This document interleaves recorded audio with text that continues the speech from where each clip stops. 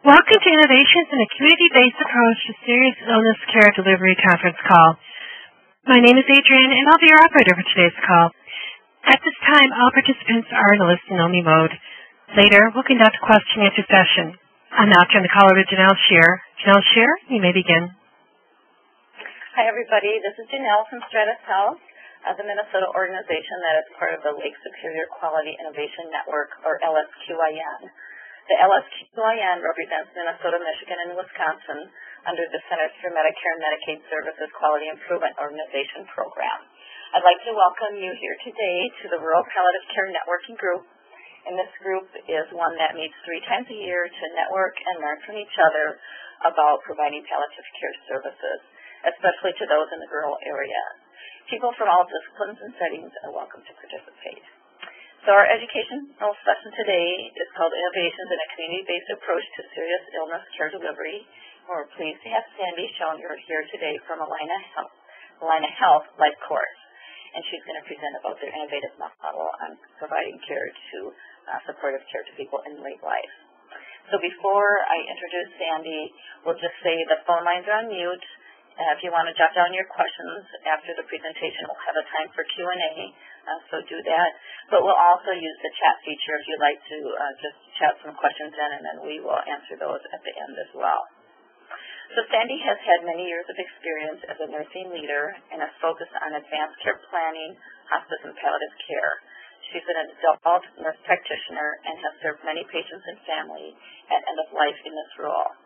As a senior research scientist for Allina Health Division of Health Applied Research, she is the clinical co-investigator for Life Course, a late life research project. So thanks for coming today, Sandy, and presenting about your project. Thank you, Janelle. It feels like old home since I was one of the first participants in your cohort for rural palliative care. So it's really great to be able to share some of the things that we've been learning at Allina Health with the Life Course project. And so over the next 40 minutes, I'd like to share with you some of the innovations that we've thought about that could bring late life care to all people living with serious illness. And like as Janelle had said, we'll have time for questions and answers. And at this time, I have no conflicts of interest or relevant financial relationships. And over the next 45 minutes or so, using the National Consensus Project Clinical Practice Guidelines for Palliative Care and the preferred practices, we've adapted those to be able to provide palliative care support to individuals 2 to 3 years prior to death. So individuals that really are not hospice ready or that could benefit from hospice. And so thinking about that, I'd like you all then to think about this question that I have for you, is knowing that all of you are in some fashion providing palliative care in your community and have to figure out, to some extent, innovative ways to do that, either from resources or what you're delivering to patients and families, is what if those of us, all of us, that would be in the later stages of life, had someone to guide us through the maze of the social support as well as through the maze of healthcare choices and understand how those choices could support the most fundamental question, and that's what matters most, what's most important to us during this time, and really focusing on that rather than our medical condition. And if we think about what is the background behind what we're facing today, and most of you already know this, but 7 out of 10 of us will die from a serious illness, and will die from that serious illness over the matter of years, not months or weeks. And for the most part today, we're experiencing quite a bit of fragmentation, that this type of care can occur across multiple venues. Individuals have multiple providers, and there are multiple concurrent medical conditions that most of us may have that conflict with disease management strategies. So if you're treating one illness, treating that illness might be in conflict with treating another illness, and so it's often difficult to navigate that.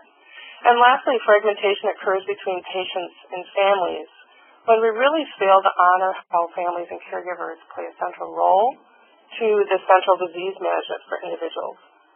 And then lastly, most of our health systems are evolving rapidly, and it's difficult for us to get a good handle on how we support individuals between acute hospital care and the excellent end-of-life hospital care and inpatient palliative care that we have, which a lot of you are trying to cross that bridge right now, but we need to continue to figure out how do we innovate around that. So we began Life Course with a pilot in 2012. We enrolled 23 patients to really help us develop the model and cultivate public awareness, and then rapidly moved into a longitudinal cohort study from 2013 through the end of this year, where we currently have enrolled 1,800 patients. We've enrolled 1,800 individuals, and we've enrolled 450 intervention patients and 420 comparison patients, as well as their key friends and family members in each group. We plan to survey and collect data on these individuals through the end of this year, along with this year starting to now implement this program across Allina as we move towards figuring out how do we provide this care in an environment where we're moving towards a value-based payment structure. We also have public engagement strategies that we've been focusing on through partnering with Twin Cities Public Television and Amper's radio stations. Our funding has evolved now throughout the project where since the beginning we've actually been funded by a private organization, philanthropy organization called Robina. And then this year as we're starting to implement within the health system, the Allina leadership has invested now in the resources that it will take to implement our model within the health system itself. So I'd like to take just a few minutes to give you some background information around the model, and then we'll move into how we operationalized it, and then we'll open up to questions at the end. And as you're hearing this information, I'd like you to think about this is one approach that we tried to really increase the access to palliative care type interventions to patients and families. And there may be pieces of this that might work in your environment, or quite a few of them. So I'd be interested at the end to see how does this fit for you and what questions or concerns might you have about delivering this model itself. So I've got a 5-minute video that will show you just in general through the eyes of the patients and families we serve, as well as the care guides that actually provide the intervention, what Life Course is about.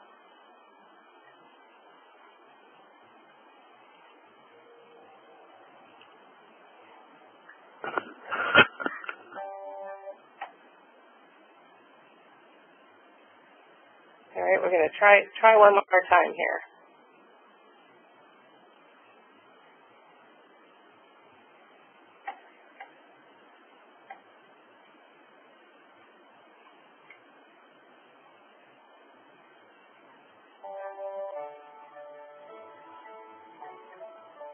I'm a diabetic. I have congestive heart failure, and I have now kidney failure. I don't get up downstairs very well. And for laundry, I don't get that down very well. For meals, I don't get that down very well. Some things seem easier to do than others. And it's easy to come out here than to go in the kitchen and fix a meal. I come out about once a month, and generally we have a chance to catch up on what's been going on. We're doing some of those advanced care plans, looking at personalized aspects to how we can receive and do treatment. We had a pharmacist come out once to talk about medications that you've taken and just understanding of what they're doing and have a conversation around what consistencies is important and working well. I wonder if you might be able to smell this. It's a beautiful smell. Growing a vegetable to eat or flower plant to look at, that's joy. It's just a passion in me that I love gardening. I love farming.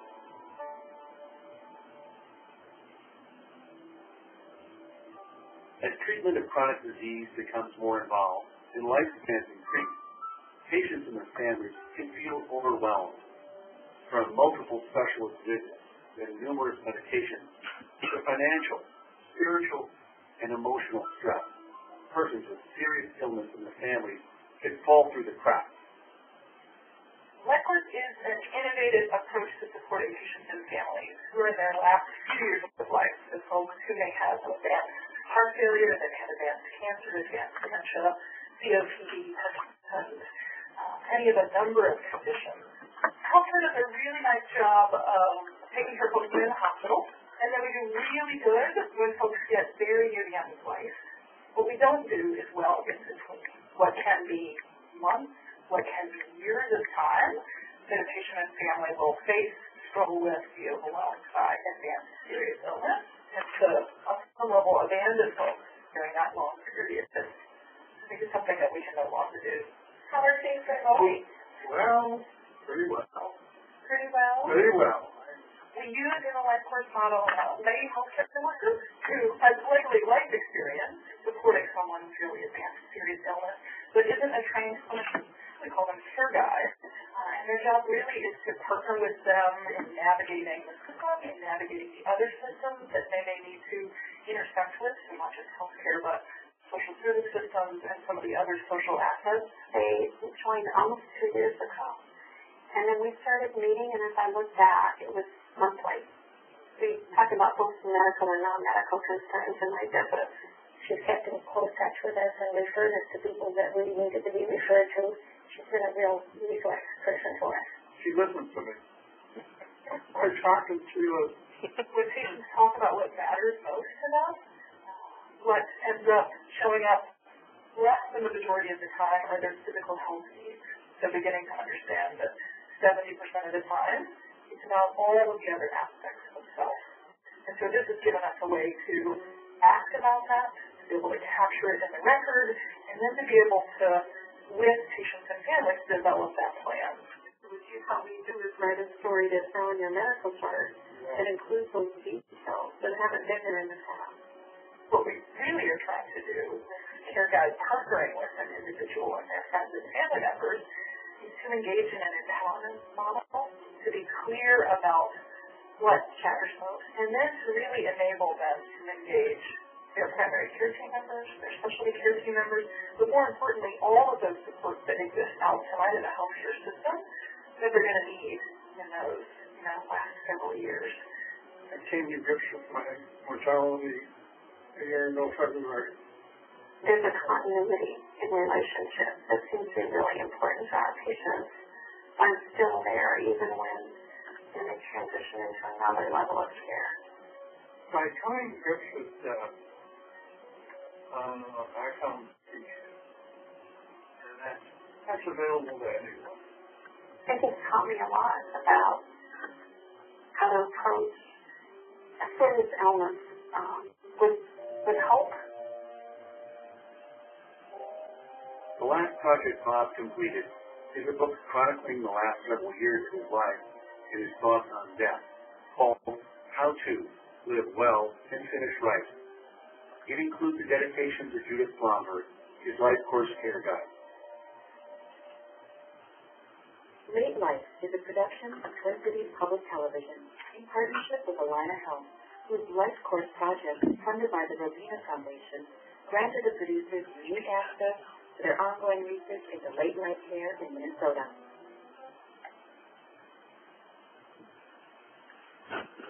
I hope this video gives you a quick snapshot of patients and families that we serve, as well as the role of the care guide. And I'd like to then now just move into a little bit about where we're at with outcomes, and then move into the actual intervention itself, and give a little bit more detail about that. And so our goal really is to understand if it's possible to maintain quality of life the last 2 to 3 years prior to death, given that we know that there's this progressive physical and cognitive decline with progressive illness. Can we maintain it or slow the deterioration of someone's quality of life or their perception of it, or actually improve? But we weren't actually thinking that we were going to improve very much, but our big goal was, can we maintain it, knowing that it's most serious illness is very progressive in nature. So our primary evaluation was around quality of life. We wanted to make sure that what we were providing also was a good experience. And then in turn, if we were improving quality of life and people were getting the care that they felt was right to help them be guided and supported in the right way, that they would actually make choices differently. And so we would see then an integral or a stepwise effect on broader outcomes such as cost of care, hospice utilization, inpatient days, and emergency department visits. And I'm happy to say that to date, we have longitudinal collection of data that is actually showing that our quality of life for the patients that experience this whole person, human-centered care actually maintains and is slightly improving, and compared to our comparison patients and families that is actually slowly declining. So we are seeing a difference there. There's a positive experience for both patients and families, so we're happy about that. They're not saying it's a negative experience. And we're seeing significant increases in utilization of palliative care. So for those patients that are enrolled, they're twice as likely to get a palliative care consult and get connected to community resources. There was a significant amount of increase in advanced care planning discussions as well as documentation. Our comparison group remained at about 50, and they increased to about 54%, whereas our intervention patients and families started at 43%, and they're about 80%. They almost doubled in advanced directive completion. Our hospice enrollment is around 54%, and that was actually quite a bit of an increase from a system perspective. Overall our deaths, only about 30% of people were admitted to hospice prior to death. And so that was quite an increase. Our comparison patients, it was about a 14% increase, but overall within our system.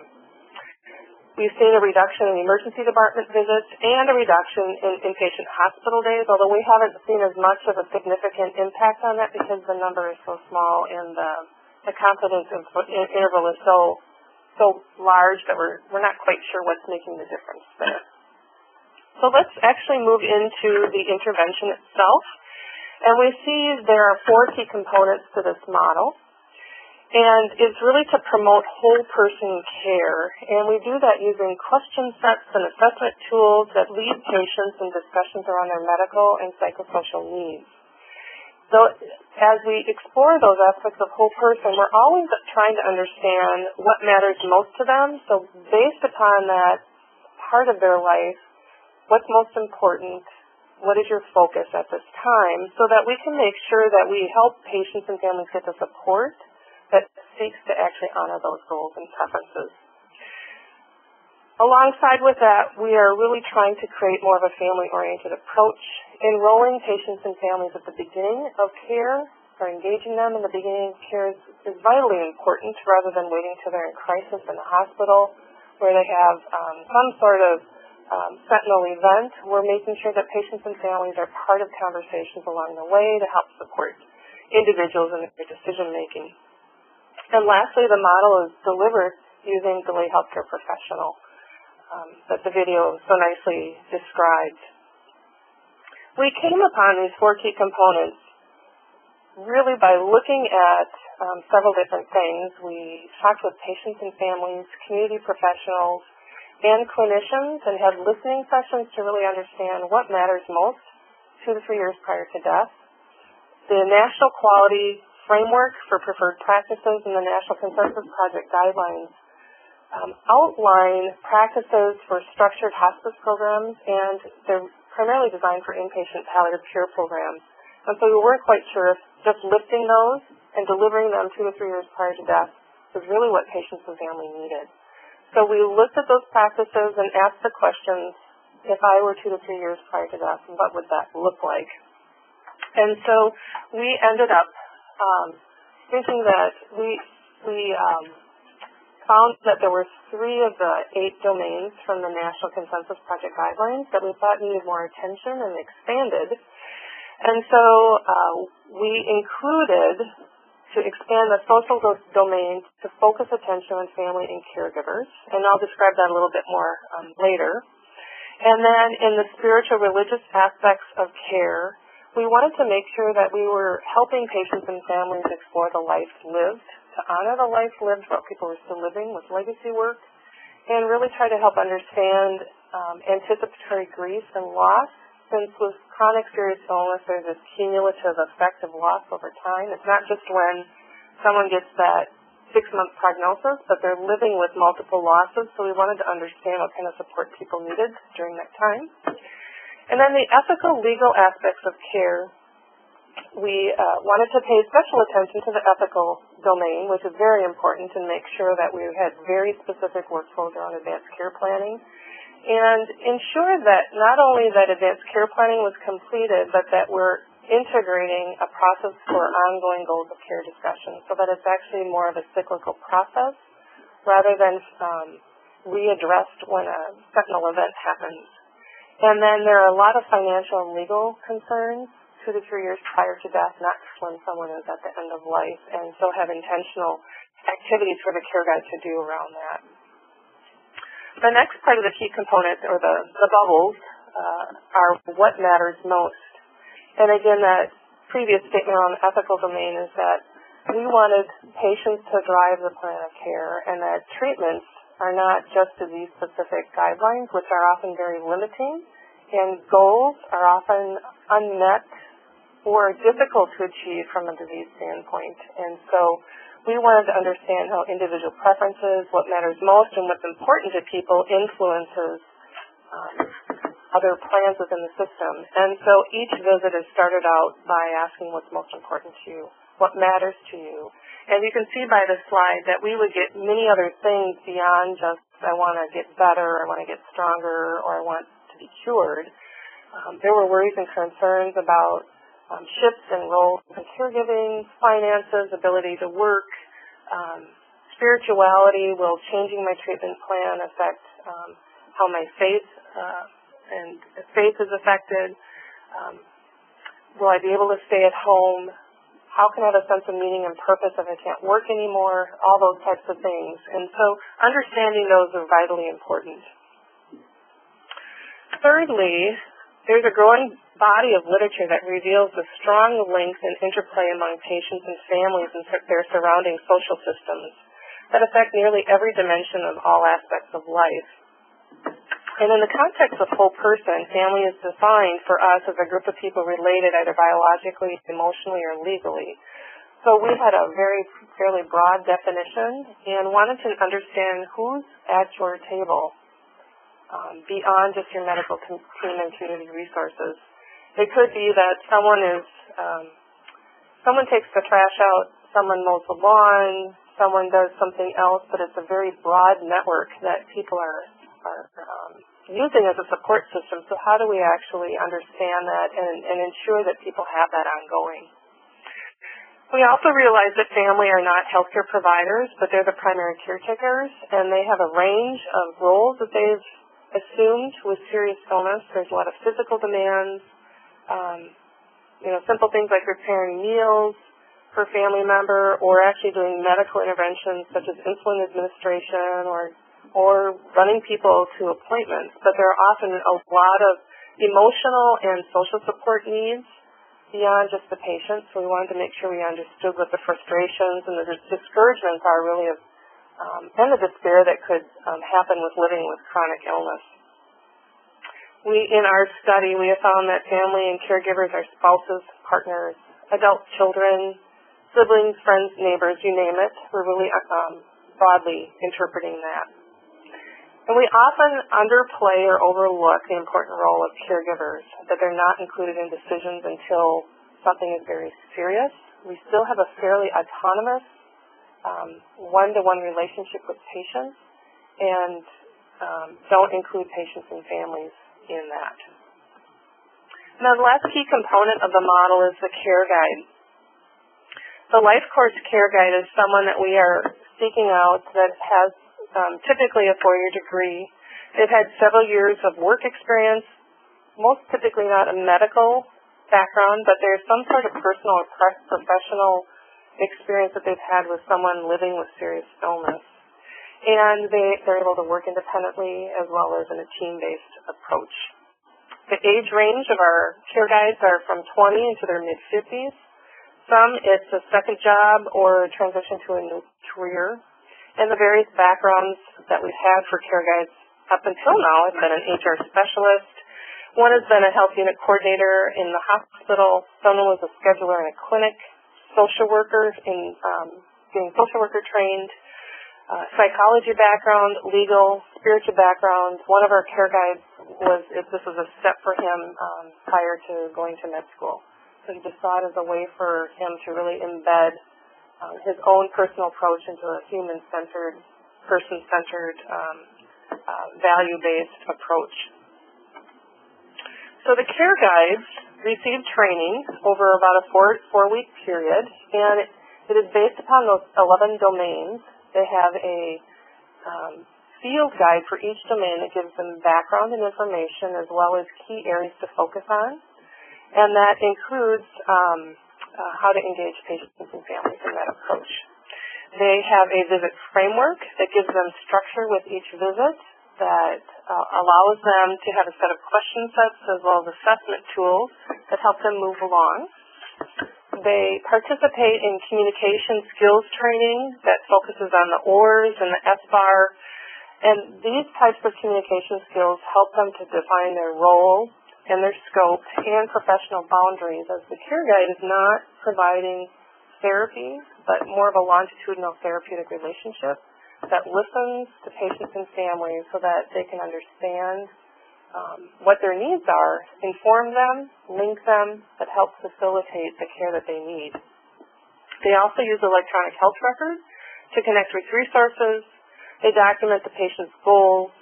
There is an ongoing collection of the patient's story as it resides with the last interaction, and it's also used to help communicate across care settings throughout the health system. Care guides are also trained in depth in advanced care planning using the Respecting Choices framework and how to assist patients in identifying their goals and what matters most. As care guides move forward in their practice, they are required to do skills validation and have preceptor support for that. Next slide. Their panel management for care guides ranges at beginning with a caseload of 45. As we begin to integrate within the health system, we see that probably will increase to 60 or 70. We're not quite sure, but that's what care guides have been able to do at this point. And they meet with patients and families monthly, typically in their home, and they meet criteria through an eligibility report. They're identified through an eligibility report. And at times, as their care over the 2 to 3 years, as things maybe are a little bit more stable, they may have phone visits versus in-person visits, but there is a monthly contact. And as alluded to just a little bit earlier, we identify individuals that are seriously ill. So we're not really targeting people that are hospice eligible. We're really looking for people that are sick enough and living with a serious medical condition that they will need help and support prior to actually being hospice eligible. So we've developed an electronic eligibility report in our medical record that pulls information based upon their diagnosis, and so we're looking at people with advanced heart failure, kidney failure, liver failure, lung disease, cancer, dementia, Parkinson's, and coronary artery disease. From there, these individuals will fall onto a report, and they'll be screened then by the provider based upon their patient panel, and then we'll be reaching out to them to enroll. From a research perspective, we ask them if they wanted to enroll in a research study. So it's transitioning to a different process or implementation within the system. So to operationalize this work, we had to think about 4 different things. One is, how do they do their work? What knowledge and background do they use to structure that? And how do they document their work? And so the primary purpose of a care guide is to have this longitudinal relationship. And before and after the visit, the care guides have a set of questions, interview, and assessment tools to help guide that conversation. They initiate conversations about quality of life, goals of care, and their end-of-life issues with their patients and family members. which then they use that information to link between patients, families, and healthcare systems. So really they are a guide by a person's side to help understand what their needs are. They're not to replace the expert work that people that are trained in palliative care or providers are needing to provide. And so they're somewhat what we call a gap filler, or the bricks between the mortar of the excellent care that we're already providing within the system. They facilitate communications about health preferences. They empower patients and families to talk about that during clinic visits, but then also share it through the medical record.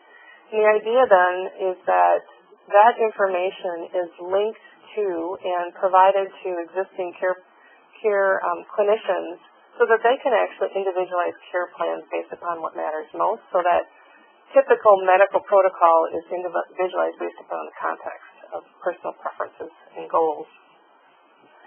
And then lastly, the patient's story is there to provide context around all aspects of whole person. So in other words, the care guide facilitates conversations, they communicate the patient's story, they document in the medical record, they collaborate with the patient's existing team members, and they link them to a set of resources that they have within their toolkit. They aren't providing medical advice or direct care. They're not providing education that is beyond the scope of what they should be providing, and they aren't really recommending any health care or providers. So let's move on then to actually what does it look like when they meet patients and families. So what you see in front of you here is the what we call the 6-visit protocol that is designed to be more of an ongoing process of exploration. But the initial structure is structured over 6 visits to give the care guides an idea of how might I work through all aspects of whole person. And so you can see from visit 1 through 6 on the top line, there are a set of questions that tend to all aspects of whole person. And then within each visit, there are assessment tools. There are tools and assessments that the health system uses that the care guides are also doing, either as a patient self-report or an observational tool for the care guides to actually inform clinical providers. So the East Edmonton Symptom Assessment Scale, the Palliative Performance Scale. The health system has integrated the mini-COG into the Medicare Wellness Visit, so it's an integral part of the work that the care guides do when it hasn't been completed or they're noticing changes in cognition. The FICA is the Spiritual Assessment Tool that is actually embedded within the question sets. And then there's the disease-specific advanced care planning interview that is done at some point during that time. And as you can see, as events would change for patients and families, the idea is that there are aspects of whole person that might need readdressing, so they would readdress or review what they learned before to see if something's new or has changed. On to the next slide.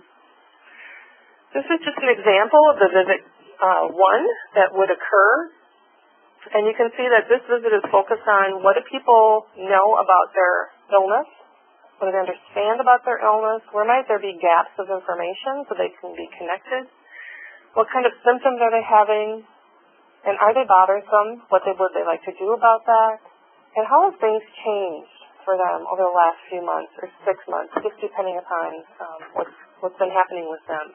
The idea would be that there's a sense of what's the actual overall burden of the medical condition, how is it changing, and what kind of resources might they need for that, either to get connected to their provider for pain and symptom management, or through doing the palliative performance scale, recognize that people are becoming more dependent, or that they're losing interest in hobbies, that their nutritional intake might be changed, so that they can actually get connected more proactively.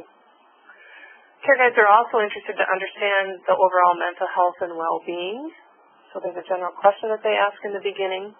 And also really wanting to know, who is your support system? As I had said earlier, who sits at your table? And how well is that working for you? Do things need to change? Do you need additional support? And then most importantly, how do you like to receive information? Who would be a central contact person? If you were seriously ill, how would you like to receive that information, and who from and who should be there? the first assessment tool during the first visit is that symptom assessment scale. So you can just kind of get an idea of actually what they're doing. And so care guides are trained in all these aspects of whole person, and although this is fairly protocol driven by the 6-visit protocol, they're trained to understand that, you know, if it obviously looks like the patient is declining, they're not going to wait till the 6th visit to do the end-of-life questions. But they understand the context and the reason behind those questions and would adapt the visit protocol. The next few slides give you an example of the resources that the care guides have to help ground them in aspects of whole person. And what you see here is the physical domain field guide. It has, typically each field guide has 2 to 3 topic areas. Some have assessment tools. And then a portion of the field guide gives them direction on what they need to do with that information. So as you can see from that Visit 1 example, there are questions around what do people understand about their illness, their symptoms, and how well are they doing in their setting where they're living, and their functional status and their safety. Care guides would actually use the ESAS and the PPS, and then based upon those scores, they would explore with the patient when scores are greater than 5 or unacceptable to them and what they'd like to do about that, or if there's been a 10% change in the palliative performance score, it would be a trigger for them to explore what their needs are and get them connected appropriately. The next slide gives you an idea around the social domain. It's important to recognize who makes up a person's social network and to recognize when there are some complex issues and when people should get connected to professional resources sooner than later. We know that there's a lot of safety issues. People become isolated, socially isolated. There's housing issues and resource needs as well as caregiver burnout. So we want to recognize those proactively so people do not present in crisis. The tool that they have in this domain is who's at your table exercise. And so they sit down with patients and families, and they have a piece of paper with a table on it with chairs, and they ask them who's at your table and list who they are and what types of things that they help them with. And if there are things that are missing, inquire of, do you have someone to help support in this area or another? They would also inquire of how stable are these resources? Are they just occasional or do they commit to helping you or not? So it's really trying to get a handle at what's the next step. Do they need more help? And the next slide will show you what we focus on for the ethical domain. As I had emphasized earlier, we're really trying to recognize and validate in an ongoing process individual goals and preferences, and then also recognize when decision-making capacity might be impaired, and make sure that people are getting connected. So there is a 3-step process that they generally reconcile, they validate, reconcile, and clarify existing information in the medical record around advanced care planning, and then also have a disease-specific advanced care planning session with the patient and their healthcare agent. And then information is centrally documented in the medical record. And then in order to understand when there are shifts in decisional capacity, they're using the mini-cog to recognize those things and get connected to the provider. And that is not to diagnose dementia, but to really screen for when people might need that extra help. Dementia is one of those things where it often doesn't fall on the problem list, and it's just kind of one of those things that's unsaid or not really recognized until more of the later stages. So we're wanting patients and families to recognize those issues, understand when they can get resources to help, understand the frustrations to memory loss and how that might impact individuals. We know that when people have serious illness, it's not just Alzheimer's.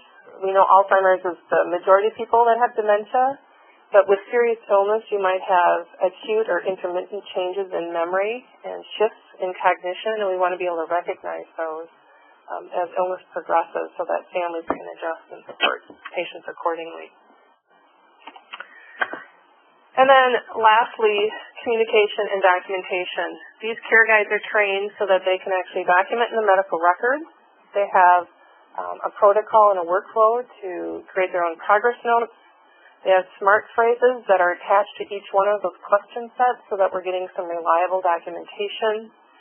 And then the assessment tools are actually entered into an assessment flow sheet that other people in the system are also entering, so that over time we're getting a better sense of changes in functional status and pain and symptom management so that we can get the help more proactively.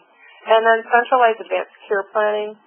We're wanting really to make sure we've got decision makers in the medical record, as well as, if people are willing, their advanced directive documents, but also those more detailed advanced care planning discussions that are there about their preferences, about end-of-life wishes, as well as their perspective on whether they would want to continue treatment if they were functionally or cognitively impaired. And then lastly, as we are moving towards system integration, we're doing several things. We are integrating care guides in 12 of our primary and specialty clinics across the health system. This research project has been privately funded, and as we move towards system integration, we've worked with our senior leadership to really understand its impact, and it's a vehicle and a segue really to help us move towards value-based care. And so the health system is actually supporting the system integration of care guides into existing care teams. And the goal would be that we've identified patient panels across our health system in our clinics so that care guides are a resource for all people that have serious illness. In addition, we know that our health system is fairly homogeneous and that there's a low level of people that actually access end-of-life resources. And so we're not quite sure how well this model will fit for people that have different beliefs, values, and backgrounds. And so we are partnering with North Minneapolis area, with the clinic, as well as surrounding organizations that provide support to people with serious illness and end-of-life, and working on them embedding a care guide from their community to actually do this work and understand how does this type of approach need to change culturally to really fit and work with what matters most for individuals in that community. Along with this, in parallel, we're working with a couple of the payers to do a similar pilot study and be able to understand what it would take to bundle this 2 to 3 year process of care for people, for patients and families to get reimbursement for that. So I'd like to open it up to questions, feedback. Thank you. We will now begin the question and answer session. If you have a question, please press star, then 1 on your touch-tone phone. If you wish to be removed from the queue, please press the pound sign or the hash key. If you're using a speakerphone, you may need to pick up the handset first before pressing the numbers. Once again, for audio questions, please press star, then 1 on your touch-tone phone.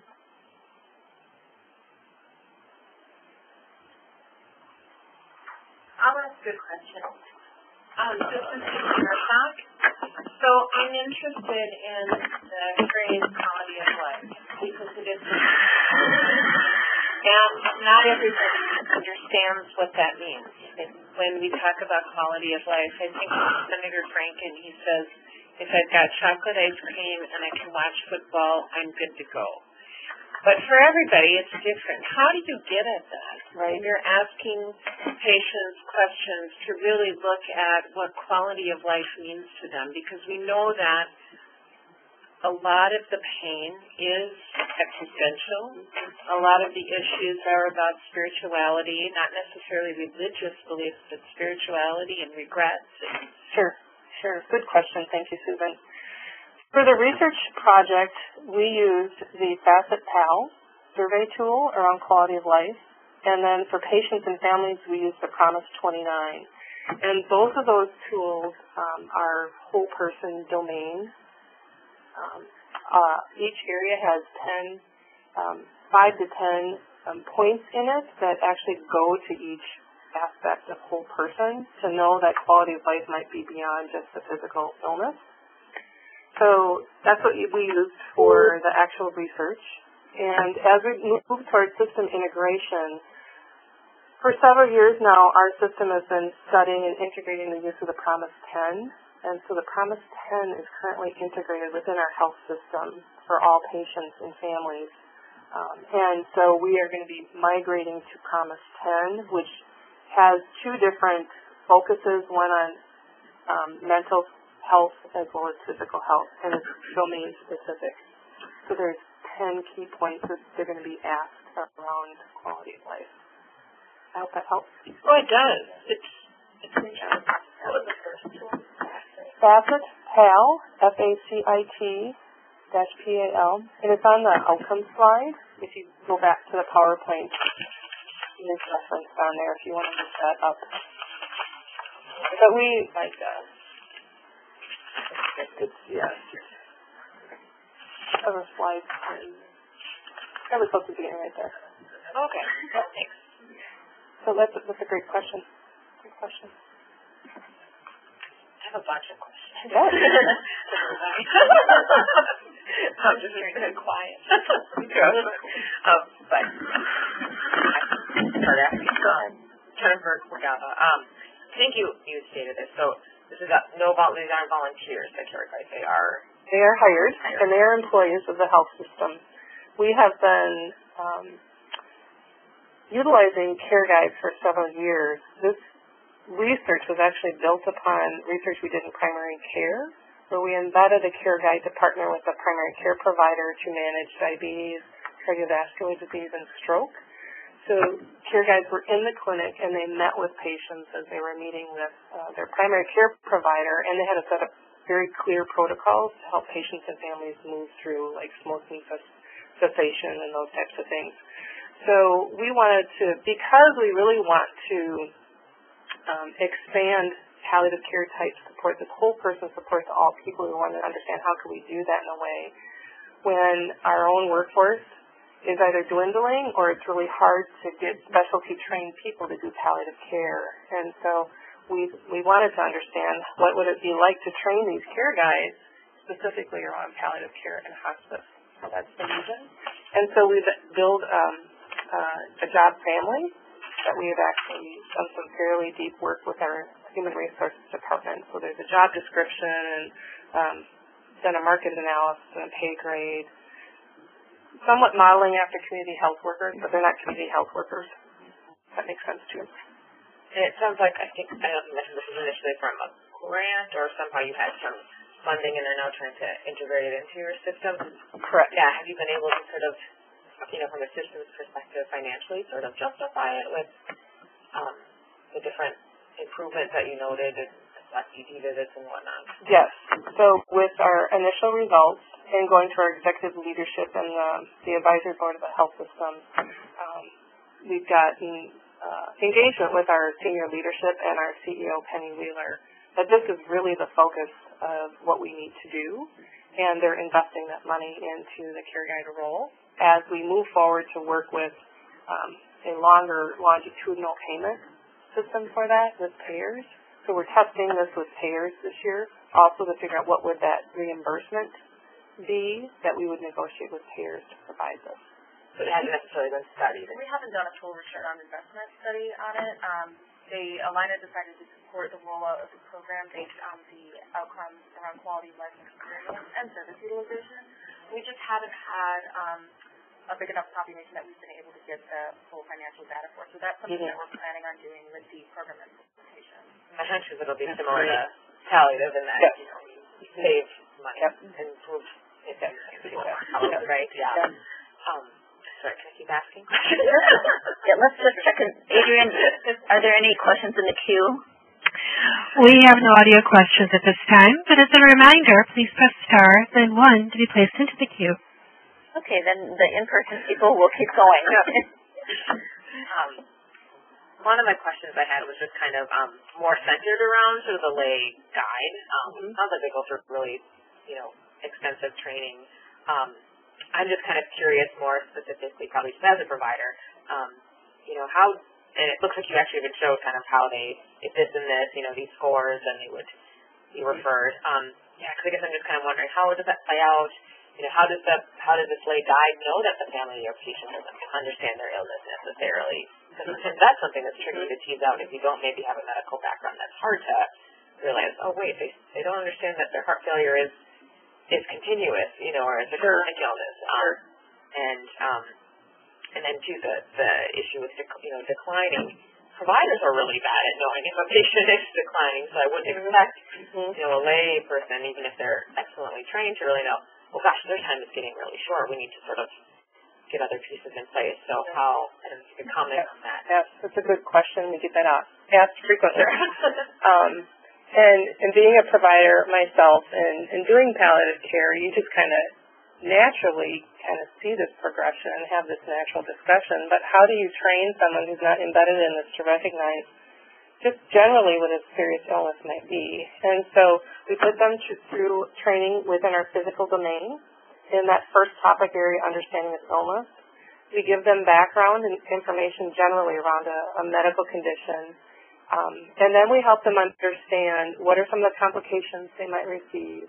What might they see if the illness is progressing, and not always in medical terms, but what might they physically be seeing, and then what might be the psychosocial changes that they're seeing, and then along with that, help them understand at these times they might need to make decisions, and they might need to make medical and non-medical decisions, and those are the triggers then to recognize that either people don't understand this general concept around their illness and they need to connect with their provider, or they have decisions to make. So they have one-page information generally around each medical condition, links to the health system where they have videos where they can understand the general background.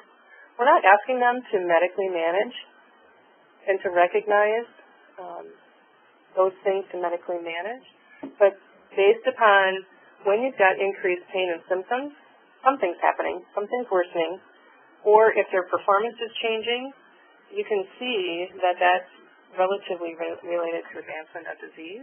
So the interplay between giving them general information around understanding illness and these two assessment tools is enough for people to realize things are changing.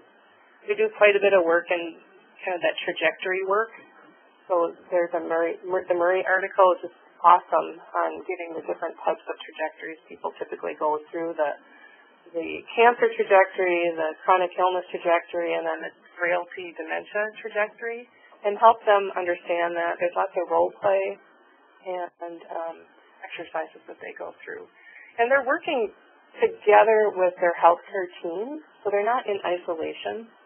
And so the care, are they calling the primary clinic or what's the oncologist? So they're in the home, but they're connected to the clinics that they're working with, and we're just launching into that, and so we're going to learn more of what that actually looks like.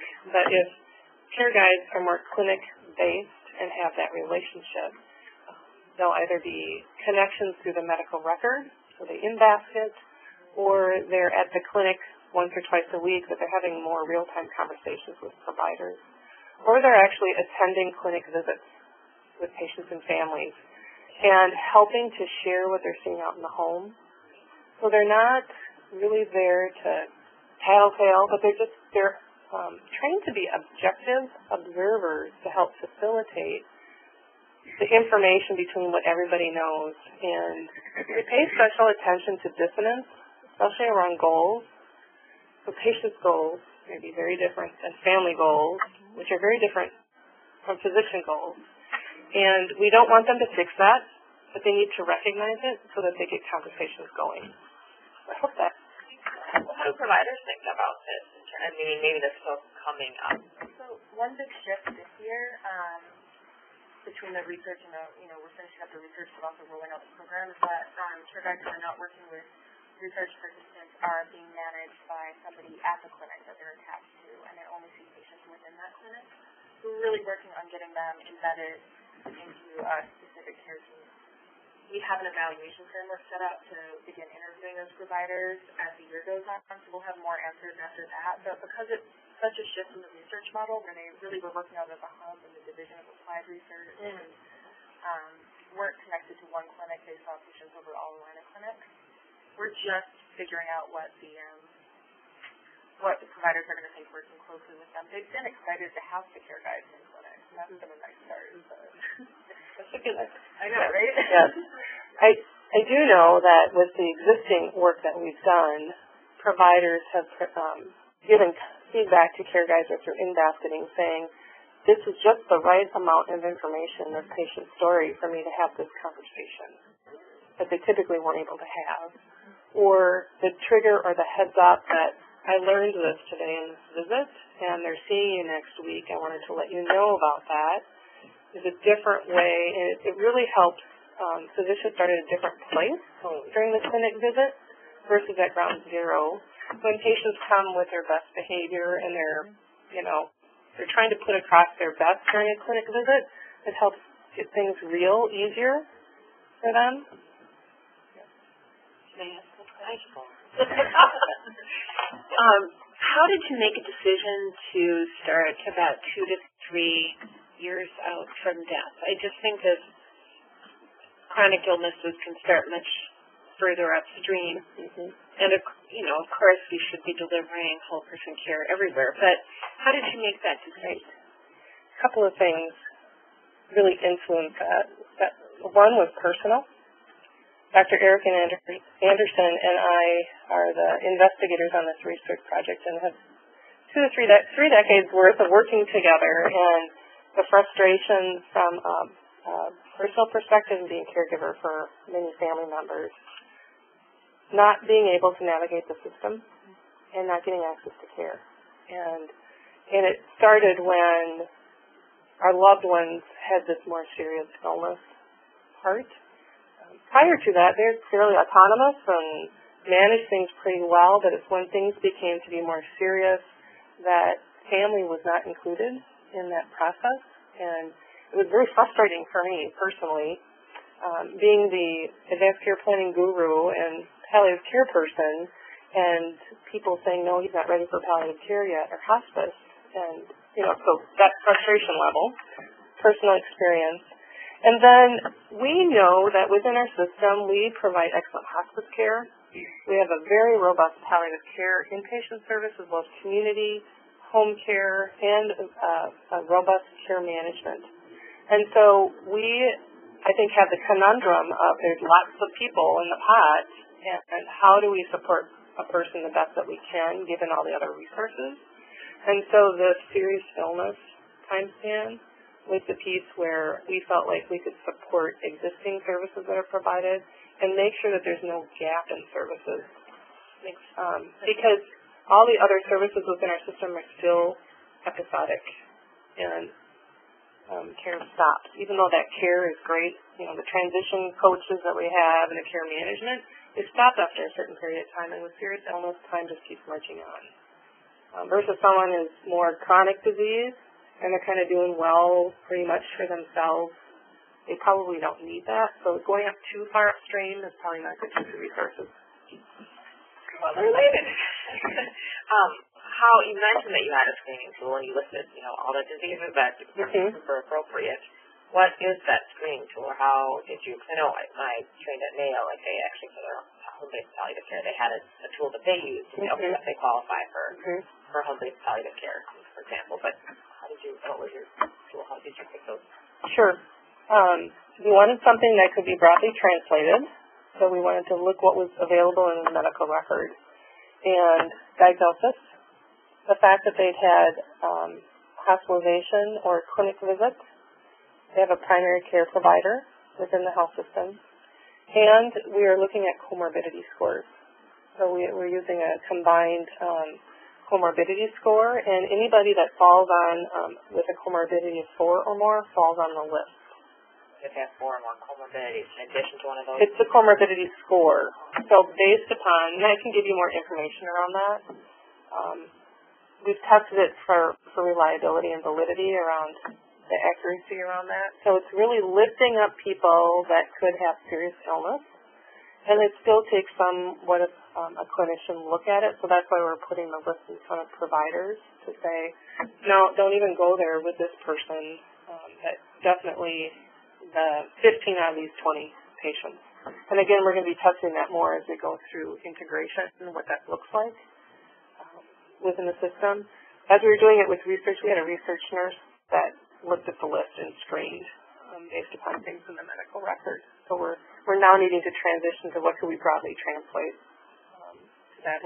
Pull that out. Mm-hmm. Yeah, so we took her logic, the research nurse's logic, and we worked with Allina performance researchers to build a quick dashboard. So all of the criteria that she would use, mentally, I was being conservative about it. She didn't want to rule out too many patients, you know.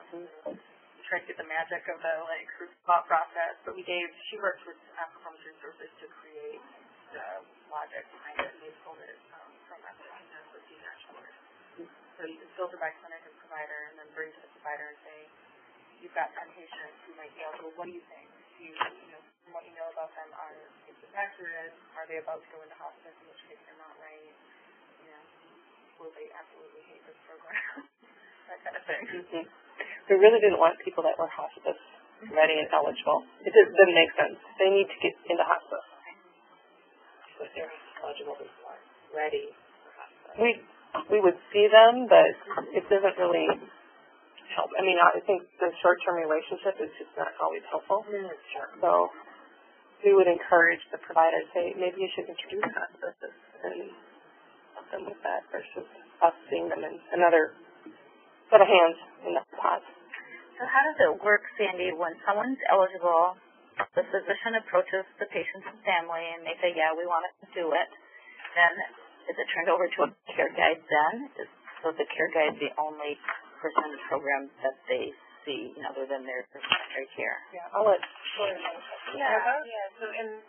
it's a bit different from the research, because in the research we had the defensive survey to work with research assistants and stuff. In the program, we let the clinics decide the exact protocol they want to use, what they think fits best for them. What we've seen so far is what they prefer to do is have the care guide go to the provider, give them the list of potentially eligible patients. The provider or somebody who works with the provider will alert the patient. We have this program, you might be getting a call from the care guide, and then the care guide will call them, and that care guide is their point of contact. Great, thank you.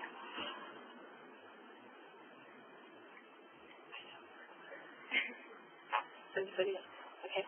So one of the things this is Susan, one of the things I did not hear you mention is POST. I only heard you mention advanced care planning, and I sit on the state POST group, and I cringe about the POST sometimes. Not that I oppose it, but I'm a layperson, so I have a different perspective. But I worry about the communication regarding the POST and a doctor not trained walking in and saying, do you want to be resuscitated or intubated, without talking about the construct, just like you're about. Yeah. So I'm just wondering, does that ever come into play? Is that a conversation people have? So the PULSE is still a very integral part of advanced care planning. Yeah. So there's really three processes that they do. It's kind of a technical process where they reconcile what's in the medical record. They understand where there are differences, and they have advanced care planning discussions in a structured way. And then at the end of those, they fill out the forms that feel like and seem like they're the most beneficial, one of which could be the healthcare directive. There's a statement of treatment preferences that they fill out based upon physical and cognitive disability. And then if people's illnesses and preferences are very specific, they will do a poll, have that conversation, and then either go with them to the clinic or encouraging the family to go to the clinic and have a conversation. So it is part of it. Yes. It would be an unsigned. Right. But they would put on the back that they help facilitate the conversation. It's always up to the provider to review what's on there. Thank you. Very much part of it. I have one more question, and then I won't answer. So on a national level, because this seems like a model that certainly has national implications, have you met or worked at all with Dr. Ira Vajak? Because this is the work he's doing. He talks about whole person care. He's moved into, I can't remember the name of the center that he has created, and I just can't imagine he wouldn't be very, very interested in the work you're doing. We haven't had specific conversations with him.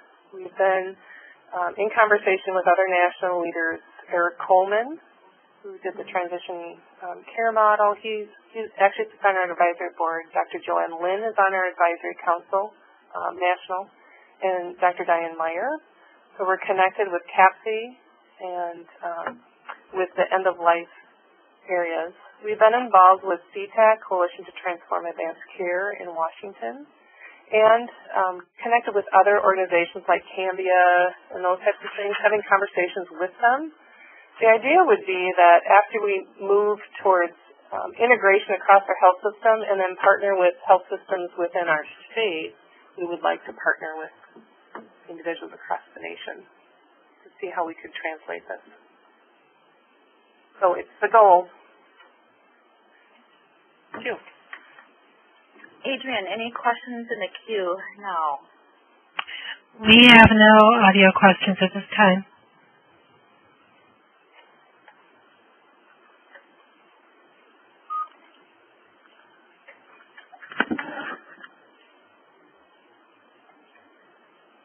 Next slide, please. Okay, so now we will open it up for networking discussion. And the question is, have folks either in the room here or out on webinar land use lay workers in your palliative care program?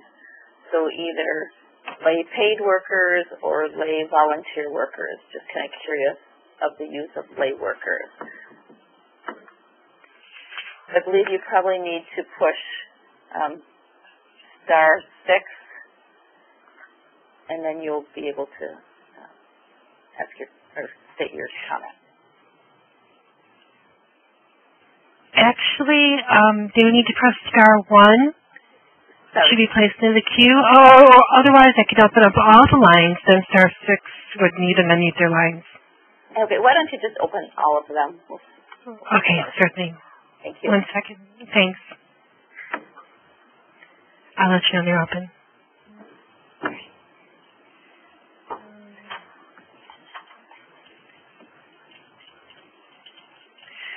And all lines are open. To unmute your line, please press *6, and to unmute, please press *6. All right, so is anyone using lay workers in your program? No. In any capacity? In our advanced care planning group, which is kind of connected but somewhat separate to our inpatient palliative care group, there are volunteers who do ACP, will come in and do ACP discussions in addition to our trained social workers that are doing ACP discussions with inpatients. I think we have those available too in all the clinics as well. So they've gone through some training. Yeah. You can't turn over here anyway. Yeah, facilitation. Yeah.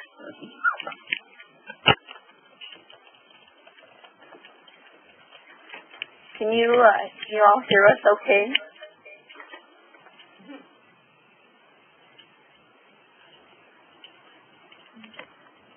This is the operator. All lines are open. I hear you fine. Okay. All right. Thank you. Okay. There's a question in the chat. It says, if an RN is interested in getting involved in this program, are there any roles now or possibly in the future where that might be an option?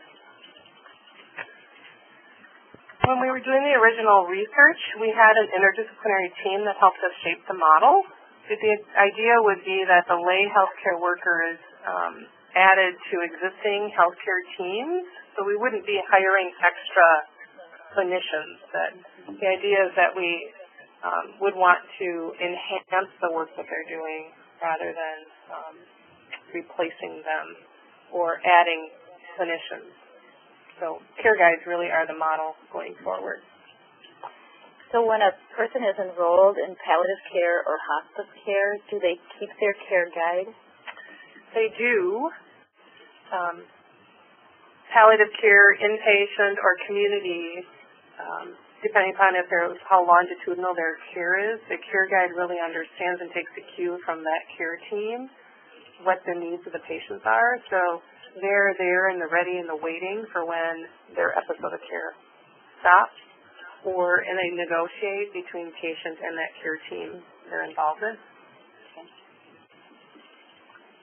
Any other discussion about using lay workers or anything else folks want to network about relating to palliative care?